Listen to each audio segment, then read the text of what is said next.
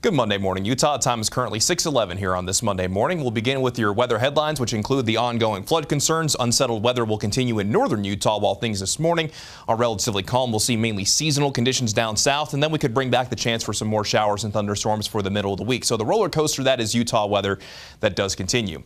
But we will go ahead and start off with our ongoing flood concerns. We have 4 active river flood warnings, where we have the South Fork of the Ogden River, the Bear River in Box Elder County, the Sevier River near Hatch, the Dolores River in Grand County, while the watches encompass the Lower Weber River at Plain City and the Little Bear River below Hiram Dam. So if you're near any of these waterways, we're expecting generally minor flooding.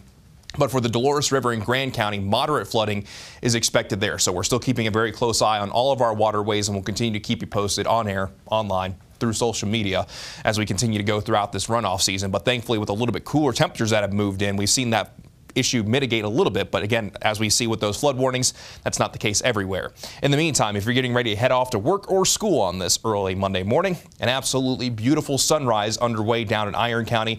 This is the view from the Cedar City Airport on this early Monday. Then as we make our way up into northern Utah, how about this view from Deer Valley looking off to the east? That's a beautiful sunrise glow, to say the least. Got partly cloudy skies as we look off towards the Uintas. But as we look down on Deer Valley, there is still plenty of snow up in the mountains. Now, this morning, temperatures range quite a bit, anywhere from the 30s to the 50s. So depending on where you are, you're either going to want a sweater or you're going to want a jacket. You probably want a jacket if you're waking up in Logan or Park City. We're sitting at 48 degrees in Salt Lake City, so maybe a light jacket will do. Well, if you're in St. George sitting at 51 degrees, I would classify that as sweater weather, to say the least. Now, as we go from this morning into the afternoon, after our calm start, we'll start to see some changes in our weather. We have a couple of systems on the way. The one that you see in the California coastline, that's going to impact our weather for today to bring us the chance for scattered showers and thunderstorms, predominantly in northern Utah.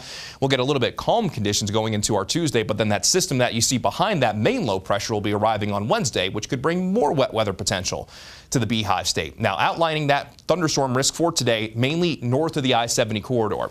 Now, if we were to see a few showers and thunderstorms, we could see them stretch as far south as I-70, but if you're south of I-70 today, looking to stay mostly dry, not expecting any severe weather, as this is just a general thunderstorm outlook, but a few strong thunderstorms can't be completely ruled out. So let's go ahead and walk you through the futurecast and begin this at noon today, where as we go from the morning into the early stretches of the afternoon, we'll start to see just a few showers begin to pop up, but things will ramp up once we get into the middle of the afternoon. So if you're in northern Utah, the best chance of a shower or thunderstorm finding you mainly going to be during the heart of the afternoon into the early stretches of this evening, and you can see by 6 o'clock this evening, going to have that chance for showers and thunderstorms even along the Wasatch Front. We're going to hold on to that chance through around 9, 10 o'clock this evening.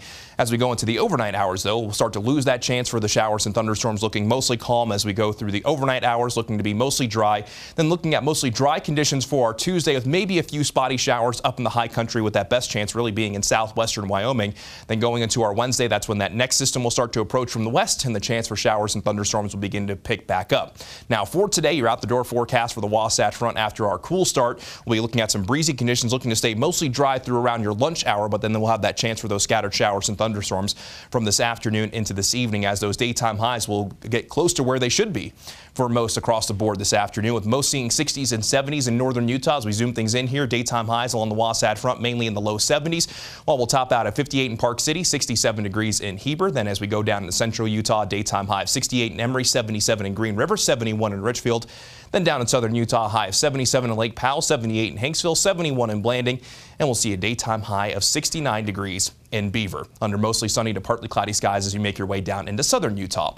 As for St. George, daytime highs the next couple of days will be in the low to mid 80s, and that's very close to where we should be for this time of year. With that system on Wednesday, we'll see the temperature come down slightly in St. George, but looking to stay mostly dry across lower Washington County. But we could see a few showers and storms as far south as Iron County, but then we'll warm things right back up. Should be around 90 degrees by this upcoming weekend, with a slight chance on Sunday. Then along the Wasatch Front, scattered showers and thunderstorms for today, low to mid 70s along the Wasatch Front, low 70s for our Tuesday, looking mostly dry. Then bringing in that chance for showers and thunderstorms on Wednesday, maybe a lingering chance on Thursday. Then dry Friday into Saturday's daytime highs eventually climb to near 80 degrees by the end of this upcoming weekend. But let's